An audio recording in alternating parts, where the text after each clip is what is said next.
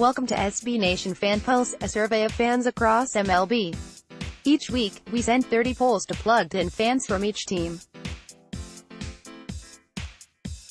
Mariners fans, sign up here to join FanPulse. In case you missed it, a few weeks ago we called for people to sign up for our FanPulse, an anonymous survey delivered to your inbox every week asking for your input about how the team is doing. The first week's results are in. Truthfully, there's probably a lot of gray area in there, and if the survey had included results for doing the best he can, or he's fine I guess, or pretty good for a Midwestern dad with a limited range of emotional expression, I'm guessing those would have done big numbers.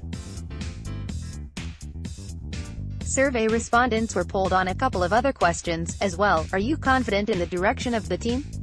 88% yes, 12% no. From this, it seems that people are mostly on board with the rebuild, but there definitely seems to be a solid number of folks who don't trust Jericho Incorporated.